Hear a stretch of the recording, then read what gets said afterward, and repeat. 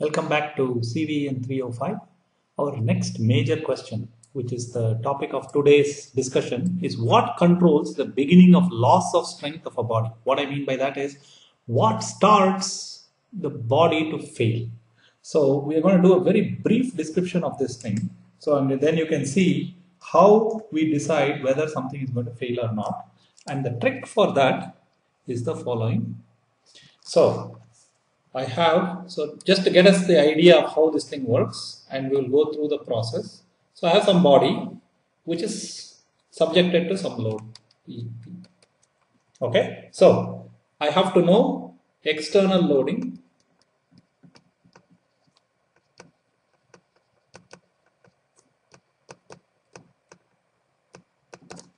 Okay, so let's assume that the external loading is known. The next step to doing this is identify critical cross section where you think that failure is likely to occur. I might wonder, how would you know this? This you can only know by experience. When we start out this process, we will have to try many cross sections to see if things work. As time goes on and as you get better and as you get cleverer, you will avoid the common mistakes and you will be able to identify the critical cross sections at which things happen. Okay, so this is a matter of experience.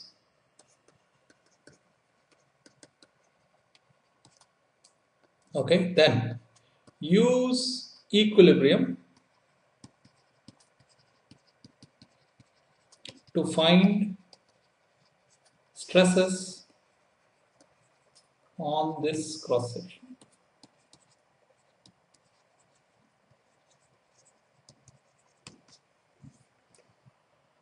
Okay, so this is what either, in our class, we are going to do this by hand because most of the times the equilibrium equations are easy. If you have a very complicated loading, so let me write it down, for easy loading of bars and beams, we can do it by hand. What I mean by that is we ourselves can do all the calculations. As the loading gets complicated,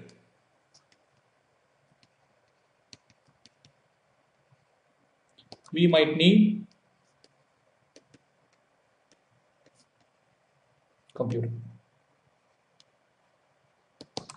Okay, so then what are we going to do? Find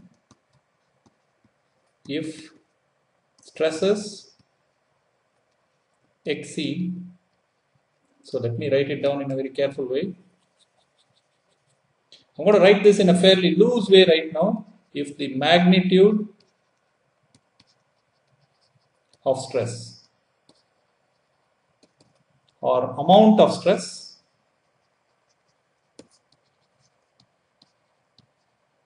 is above critical value. These critical values are identified. This is by experiment. And this magnitude of stress we have to talk about. There are different ways of measuring the magnitude of stress, and for different kinds of materials or different kinds of material behavior, you have to test different kinds of amounts of stress. Okay, if it is more than that, then you say it is going to fail on that cross section. If true, then it will fail on that cross section. Okay, so that's the idea. So if the magnitude of stress is too much, it will fail on that cross section. If the magnitude of stress is not that much, it will not fail on that cross section. Remember, face the force. So it's always something to do with a cross section. You cannot say that object will not fail. All you can say is that the cross section will not fail, and then you will have to test for every cross section. This is kind of awkward. There are shortcuts around it, which we will talk about. Okay, so that's the basic idea. So let's look at an example and we'll see how this works. Oh, before we do that, we'll have to discuss what are the criteria.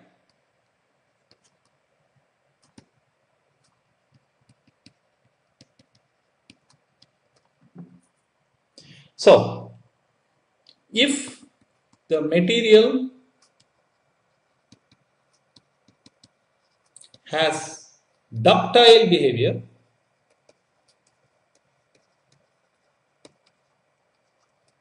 the criterion is based on amount of shear stress.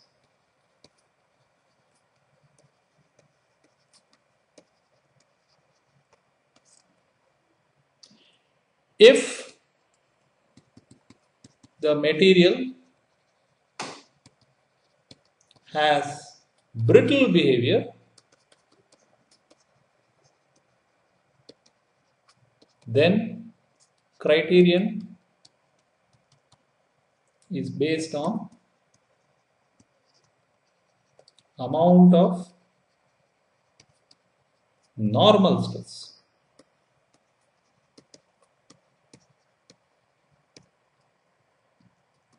In general, it is some function of the amount of shear stress and amount of normal stress. Okay, so general case, which is complicated, will depend upon amount of shear stress and amount of normal stress, and it can get very quickly very complicated. But these two extremes are useful enough for us to study. Okay, so let's look at an example so that we understand how this thing works. So example, I have a steel bar, cross section is 1 millimeter squared. So this cross section is 1 millimeter squared. Applying a load of 100 newtons.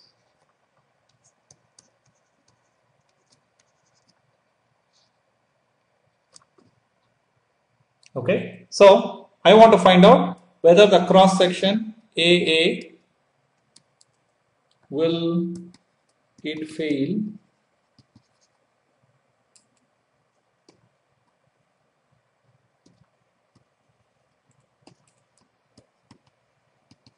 on the cross section AA. Well, let's see what we have to do. Step 1, draw FBD and use equilibrium.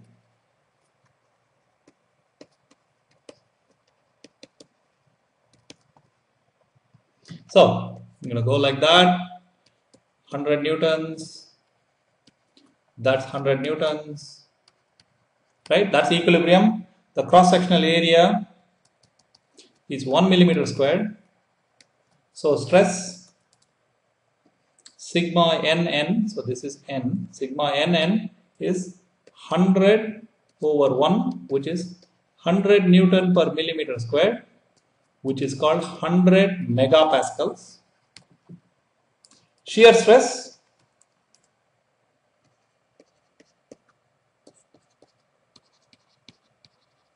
that's normal, that's shear, and shear stress is 0 over 1 millimeter squared.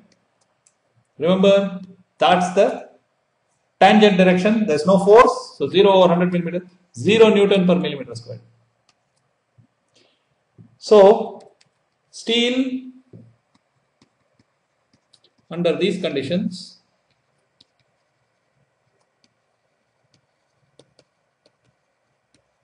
has ductile behavior and the Tresca criterion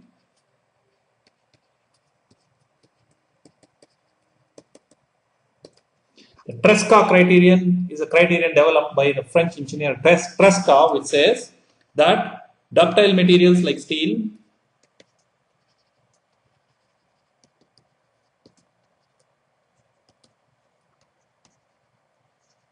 will fail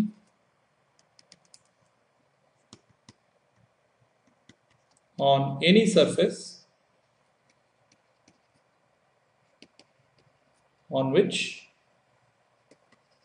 the magnitude of shear stress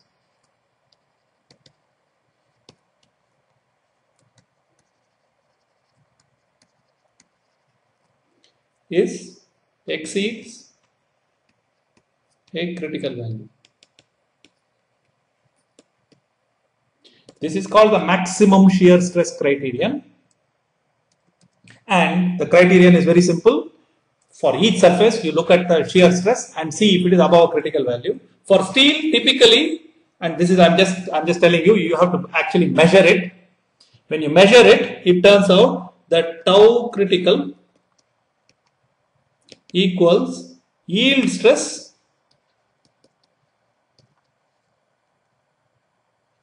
divided by 2.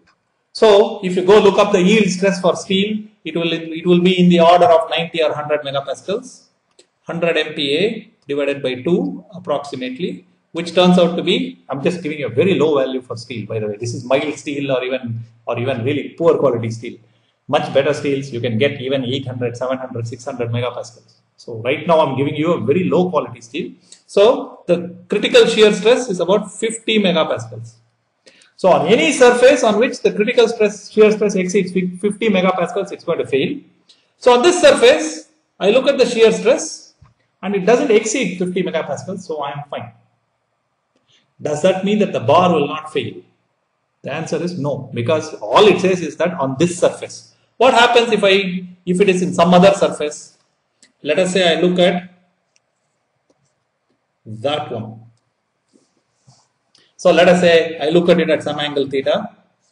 So that's the normal nose direction. If the nose direction is at some angle theta, what about on that surface? So what I have to do is draw this free body diagram like that. So this is 100 newtons. This cross sectional area is 1 millimeter squared. This angle, because this angle is theta, this angle will be 90 minus theta.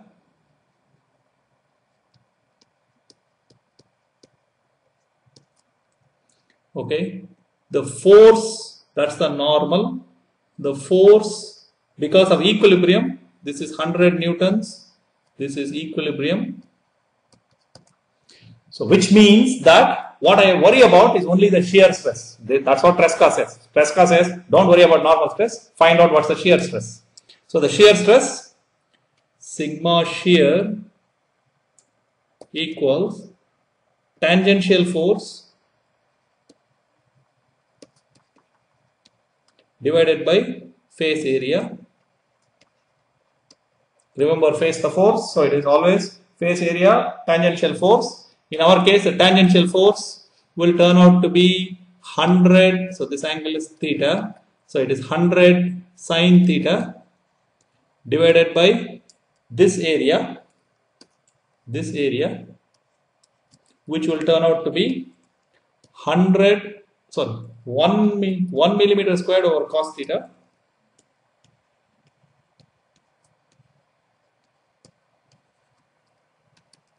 Which will turn out to be 100 sine theta cos theta Newton per millimeter square.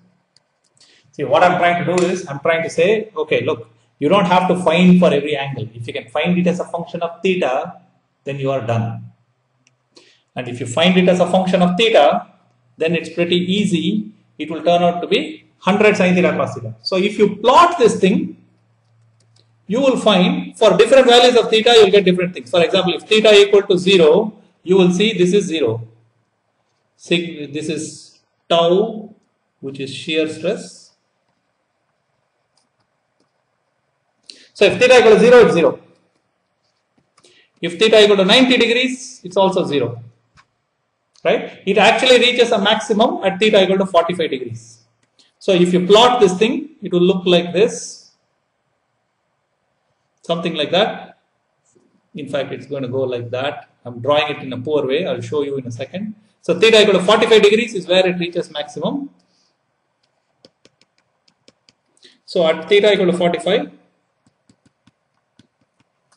tau max equals 100 times sine 45 times cos 45, which will turn out to be 50 megapascals. So what it means is that this material is going to fail at a 45-degree angle when the stress reaches 50 megapascals, because that's the yield stress and that's the failure stress. That's the failure shear stress. That makes sense to you? So this is the Tresca criterion. So if this material were a ductile material, this is what would happen. The thing is, we don't want to go on doing these calculations over and over and over again. Every time drawing a free body diagram for different angles and calculating gets to be really painful very fast. So next class, for the next lecture, I will show you how to do this in a quick way.